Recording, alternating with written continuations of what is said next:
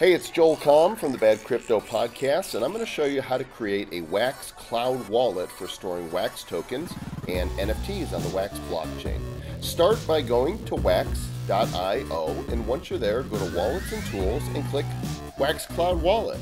Simple. All right, here we are. Now, there's a lot of different options for setting this up. You can create an email and a password if you want, but the easiest way is to say, okay, I can log in with Facebook or Google or Twitter or Discord or any others, and I'm going to pick Twitter. I'm going to authorize it. Watch how quickly this goes. You'll want to be logged into Twitter when this happens. Confirm your email here, and then it's going to send an email to your inbox. It's going to look like this. Just click to activate your account, and presto.